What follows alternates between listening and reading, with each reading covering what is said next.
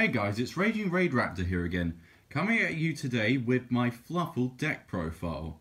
Now I do want to immediately preference this by saying that although I am happy with the card choices I have made, I'm still not entirely sure about the ratios just yet. So if you have any suggestions about how many cards I should take out and what I should put back in, please let me know in the comment section below. But without further ado, let's get started. Starting off, we have 3 copies of Fluffal Dog. This card helps tremendously with consistency as it can search any Fluffal monster as well as any copy of Edge Sabers, which is incredibly important for the rest of your deck to function, and definitely a staple at 3. Next up, I am running 3 copies of Fluffal Bear. Back when this card was originally released, it wasn't actually that good, but now that we have cards like Fluffal Wings, this card is actually incredibly good, since you mainly use this to get to your toy vendors as quickly as possible, which is very important for consistency and draw power. Next up, one of the brand new cards from the Fusion Enforcers set, I'm running 2 copies of Fluffal Penguin. You are mainly going to use this card for the additional draw power that it provides when you use it as fusion material, which definitely helps this deck make more aggressive plays a lot faster. Next up, I'm running 3 copies of Fluffal Wings. I'm mainly running 3 for the extra consistency of seeing it sooner. However, I have found that at times it's been unnecessary, since there are instances where I usually send my toy vendor to the graveyard faster than I can actually send Fluffal Wings to the graveyard. But currently right now, 3 is working out just fine for me. Next up, I'm running 1 copy of Fluffal Owl. This is mainly for the additional fusion summon that it provides with the built-in effect of paying 500 life points. But it is also very good at helping you search another copy of polymerization from your deck, which is extremely important within this archetype. Next up, I'm running 1 copy of Fluffal Cat. I'm mainly running this just so I can recycle my copy of polymerization, just so I can get more fusion summons off. And also the fact that you can chain it with an effect like Frightful Tiger, in order to chain it to cards like Solemn Strike. Next up, I am running 1 copy of Fluffal Sheep. This is a card that I have questions about whether or not I should put it up to 2 or not, as I have found that being able to bring back one of my Edge monsters from the graveyard and being able to put Fluffal Dog back into my hand has been incredibly helpful in the past. However, the reason I'm running this card at 1 at the moment is because of the fact that Zodiac Beast can significantly outpace this deck by a huge margin, and at times I've found this card to be a bit unnecessary during the early game. So this is one I'm not entirely sure about running at the moment. Next up, I am running 3 copies of Edge Chain. This card is actually fantastic in the deck, since it can help you search out any of your Frightful cards, like Frightful Fusion, when it is sent to the graveyard from either your hand or the field, which is incredibly important for consistency reasons.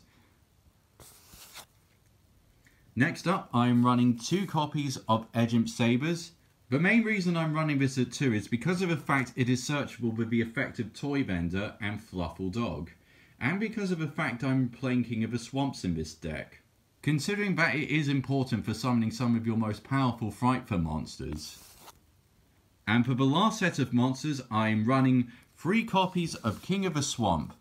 When Frightful Patchwork comes out, I will be immediately taking this card out of the deck, since Frightful Patchwork is searchable with the effect of Edge Chain, and can actually fulfill this card's purpose a lot more efficiently. However, as of right now, King of the Swamps is probably the best card for searching polymerization within the Fluffal archetype, so I definitely recommend you run it at 3. Next up, I am running 3 copies of Twin Twister. The reason I'm running this at 3 is because I want to see it as soon as possible to get rid of cards like Solemn Strike or Torrential Tribute. However, if you hit a dimensional barrier on your turn and have not summoned any other fusion monsters, they might call Xyz just to be on the safe side, since Zodiacs are very prevalent at the moment. Next up, I'm playing one of the brand new cards from Raging Tempest, and that is Foolish Burial Goods. Granted, I've never actually been able to resolve all 3 copies within a duel before, and 3 might be a bit unnecessary, However, the reason I'm running it at 3 is just because I want the extra consistency of being able to send Toy Vendor from your deck to the graveyard in order to get an additional search from it. However, you can cut this down to 2 if you really want to. Next up, I am running 1 copy of Raigeki. Now that destruction effects have become prevalent again, I feel this card is very necessary if you want to clear your opponent's board of Zodiac cards. However, you can still use it against the Evoke deck in order to bait out the effect of Mekla, which is why I'm running this card. And to go along with that, I am running 2 copies of Darkhold for the exact same reason. Next up, I am running 3 copies of Polymerization.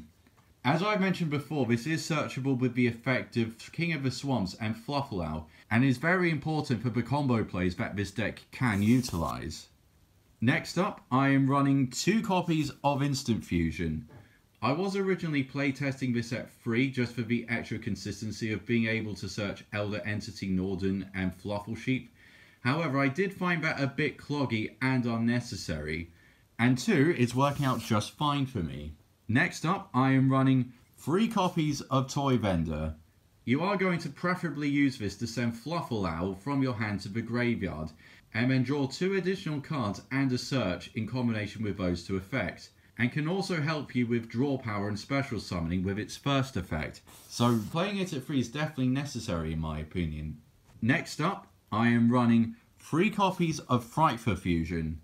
Now I have been considering putting this down to 2, since it is searchable with the effect of Egypt Chain, and the fact that it has the once per turn flauser definitely makes this card not as abusable as something like Miracle Fusion.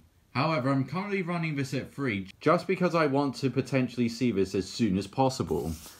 However, that will change once Frightful Patchwork comes out. And finally, I am running 1 copy of Frightful Factory. I'm currently running this at 1 since it isn't always necessary to use. However, I have found that in certain situations it has been very good at providing me with an additional fusion summon. And the fact that it's searchable with the effect of Egypt Chain doesn't hurt either. Now to the extra deck, I am running the 1 copy of Elder Entity Norden. This is mainly for the rank 4 plays that this deck can utilise, as well as a certain tech card that I'm sure all of you know about by now. Next up, I am running 2 copies of Frightful Sheep. I do mainly use this card to make the summoning of Frightful Sabertooth a lot easier. However, it's still not entirely terrible against Zodiac, since its Harmoni's effect can stop your opponent from using the additional effect that Zodiac Whiptail offers to the other Zodiac Xyz monsters. And also the fact that it can special summon itself back from the graveyard when it's destroyed is definitely a nice bonus. Next up, I am running 1 copy of Frightful Wolf. I feel like you only really need to run 1, since you can summon it with Frightful Fusion with 4 materials extremely easy, giving you enough attack power to OTK your opponent. Next up, I am running 2 copies of Frightful Tiger. Now you can run 3 if you want to, since its destruction effect is incredibly powerful. However, the reason I'm only running 2 is because of the fact that the extra deck that I'm running is extremely tight. But still an incredibly good card nonetheless. Next up, I am running 2 copies of Frightful Sabertooth. The reason I'm running 2 is for the same reason I'm only running 2 copies of Frightful Tiger. However, its non-destruction effect is still very good against Zodiac Trident. Also, the fact that it can special summon any Frightful monster from your graveyard when it's fusion summoned can be very important with your combo plays. And to combo off with it, I am running 2 copies of Frightful Kraken.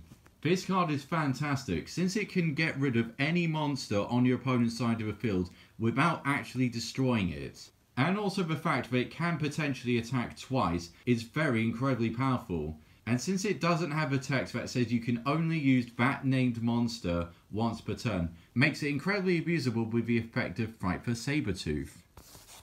Moving over to the Xyz monsters, I am running 1 German copy of Totally Awesome. Having an extra negation is definitely very good, as well as being able to put itself back into your extra deck, or a copy of Fluffal Penguin back into your hand is definitely very excellent. Next up, we have 1 copy of Bahamut Shark. You're mainly going to use this to special summon Totally Awesome from your extra deck. Next up, I have one copy of Abyss Dweller.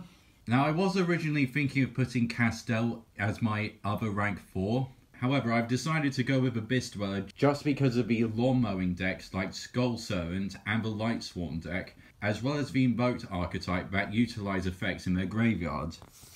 Next up for my rank 8s, I have one copy of Hope Heartbringer Titanic Galaxy.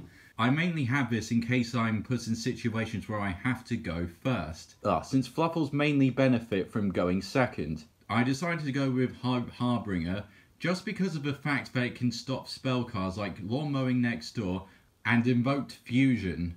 However, this card still can be very easily defeated by Zodiac since they mainly use monster effects to get rid of their opponent's cards.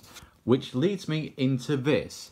One copy of Divine Knight Dragon Felgran. Since Zodiacs mainly use effect monsters in order to get rid of your opponent's cards, I decided to put this as an additional rank 8 for extra protection. Since its effect is a spell speed 2 and does not require any conditions to be met. However, if this card survives and your opponent has another monster on the field like Trident, you can use this card's effect to negate it for that turn, allowing you to go off with your combos a lot more easier without having to worry about any of your monsters being destroyed. Well, that is the end of my Fluffal deck profile. If you have any suggestions about the ratios I should run, let me know in the comments section below. I've been RagingRaidRaptor and I'll see you all again in the next video.